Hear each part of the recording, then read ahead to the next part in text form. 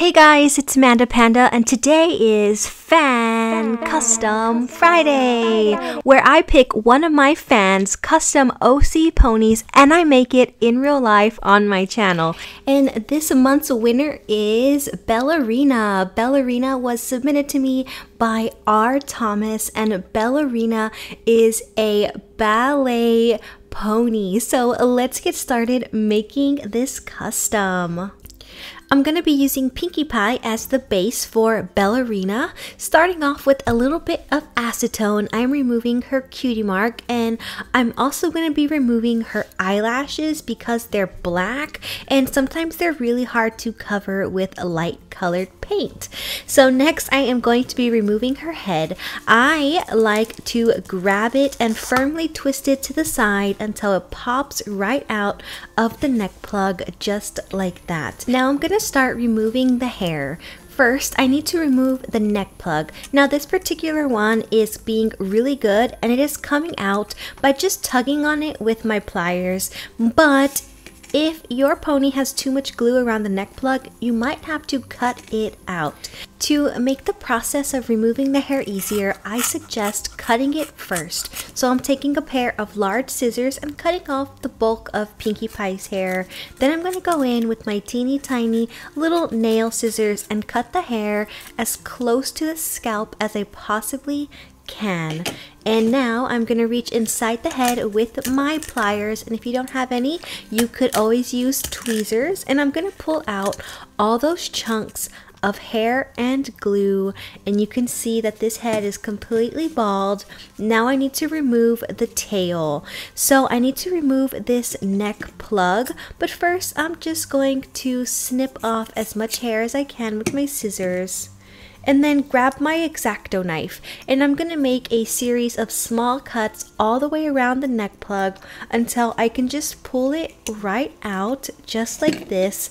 And then I'm going to reach in there and pull out the rest of the tail and the little metal washer that is inside of this particular pony. So let's get started with the customization. Ballerina is a really pretty shade of blue purple periwinkle, and I didn't have it in acrylic paint or nail polish, so what I did is I mixed a lavender nail polish and a blue one to create the perfect shade for Bell-A-Rina. So I am just going to start painting and give the head and the body each 2 coats of this custom paint color, and that is really going on nicely. And as always, I am not coloring in the eyes. I like to save them because it helps me with the placement of the eyes later on. And when I paint the body, I do like to put a paintbrush through the tail hole because it makes it really easy to paint the entire body at the same time without touching it. So now that the base layer is completely dried, I'm going to start working on Bell-A-Rina's eyes. So I have switched over to acrylic paint, and I'm using white to redefine the shape of Bell-A-Rina's eyes. And then I'm going to go in with a bright blue and just put in her eye color. And I'm going to go in with 2 coats of this blue to make sure I get good coverage. And now I am going to go in with some black and put in the center of her eyes. And I'm actually going to add a little more white to the corners there. Go in with my dotting tool and give Bell-A-Rina 2 light spots in each eye. And off camera, I'm going to outline the eye with black and also give her her top eyelid. And I have to do that off camera because it is so hard doing those little tiny lines on camera. So I'm just filling in the top lid with some pink eyeshadow, just like Bell-A-Rina's. And these are some really cute eyes. They look like she is just in love. I've also added some eyelashes done the other eye and the head is completely done. So I'm going to go in and give the head a layer of clear nail polish to seal all of my work in. And once that clear top coat has completely dried, it's time for hair. I have selected the color Tea Rose from dollyhair.com. It is this really pretty ballerina pink that matches the drawing. I have cut the hair into sections that are 1/4 the original length, and I am catching it at the end of my rerooting tool that I got from dollyhair.com. And it is a pronged needle, and it's very, very sharp. So all you gotta do is decide what hole you want that hair plug to go into, push down, and just like that, that hair plug is in. It catches itself on the inside as you saw.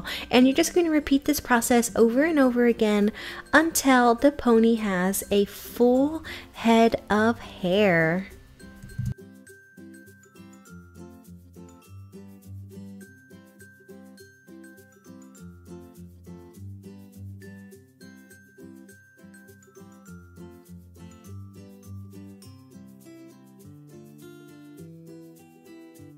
Once you have all of the hair plugs in, you need to secure them or they can fall out when you play with the pony. I personally like to use no sew glue. I pour it directly inside of the pony's head and then use a Q-tip to evenly distribute that glue. And with this, the head is completely done. I'm going to put it to the side, let the glue dry, and finish up the body. The base color is all dried. It is time for the cutie mark. So Bell-A-Rina has 2 bells for the cutie mark. What I'm going to do is be using a nail stamp. So you take your little stamping plate, add a little bit of nail polish, scrape off the excess, and then pick up the design with the stamper. So you can see that adorable little bell design there. And since my stamper is clear, I can see exactly where I want to put it, and I'm going to put it down right on the flank right there. That is so pretty, and I'm going to repeat that and give her the second bell. Now this bell is actually a Christmas bell, so I'm going to go in with a little bit of that purple base coat and cover up the little leaves of holly. Now I'm going in with that same yellow nail polish, putting the little log at the top and the strings that connect the bells. And that is it for Bell-A-Rina's cutie mark. I'm going to go over the entire body with a layer of clear coat to seal all of my work in. And once that clear coat has dried, it is time for Bell-A-Rina's tail. I have a little bit of that same color tea rose that I used for the mane. I have twist tied it together. I'm pulling it through the tail hole about halfway up. Then I'm going to remove that twist tie and replace it with a zip tie. So get that twist tie off and put in the zip tie, and you want to make sure that this zip tie is as tight as it possibly can so none of that hair gets loose. So there it is, nice and tight. I'm just going to trim off the excess at the top here and then pull that tail through, and just like that, Bell-A-Rina got her new tail, and I am loving this color combination. I've attached both pieces of the neck plug back together. They are right here, and I'm going to reattach this to the body using a little bit of Gorilla Glue. So I have already put it around the inside of the neck, and I'm just going to push that neck plug in and let that dry. While it's drying, I'm going to start working on Bell-A-Rina's cute ballet slippers. To do the actual shoe, I'm going to be using Sugru. It does come in pink, but it's this really bright pink. So I've mixed up the white and pink to create this soft ballet pink color. I have a piece that I have kind of just put into the shape of a little line. I am going to wrap it all the way around the edge of the hoof here.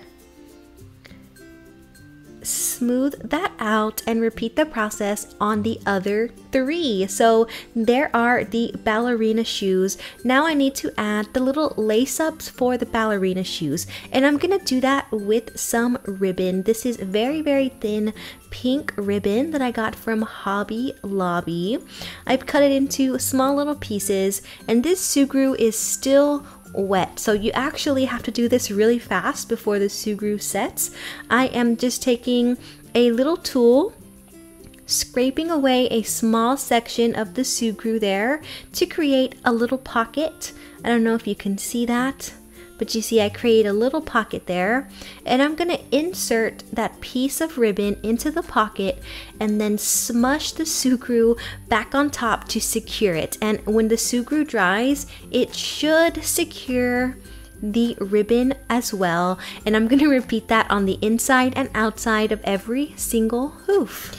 I'm going to lace up each shoe, tie a tiny little bow at the top, and the custom is all completed. I'm just going to put a little bit of glue on the neck plug and reattach the head.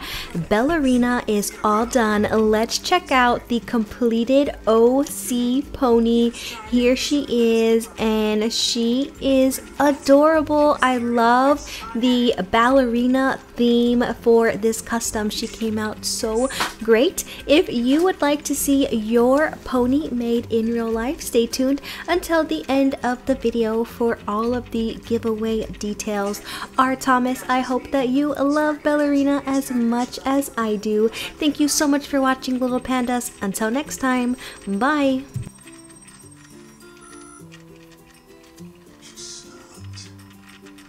Maybe she's at a traffic signal. She just hit the panic button. Eighth mentality. You got it? Do you know what that is? I do.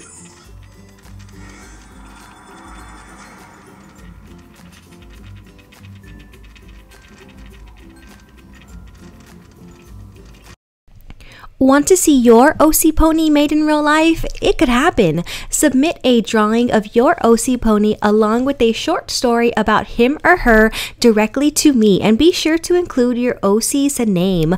Once a month, I will randomly choose a pony to create in real life on my channel. Anyone can enter no matter where you live, and it is completely free. There is no charge to submit your pony, and there is no charge to make it if you win. I'll even mail you the finished pony as long as you have a valid mailing address. I ship worldwide, and of course, shipping is free. Here are the Fan Custom Friday rules. 1. You must be a subscriber to this channel, so submit your YouTube name along with your OC so I can verify. And if you are underage or your parents do not let you have a YouTube channel, no problem, just let me know when you submit your pony. And 2, if you are under 18, please ask your parents' permission before entering the giveaway. There are 3 different ways to submit your OC pony. You can either message me on Facebook or comment on my Facebook page, facebook.com/MandaPanda Toy Collector. You can message me on Instagram at MandaPanda Toy Collector, or you can mail me your drawing and your story to MandaPanda P.O. Box 2855, Humble, Texas 77347. Just a reminder, Fan Custom Friday is intended to encourage your imagination and creativity, so please avoid plagiarizing other people's works from websites such as DeviantArt and Google.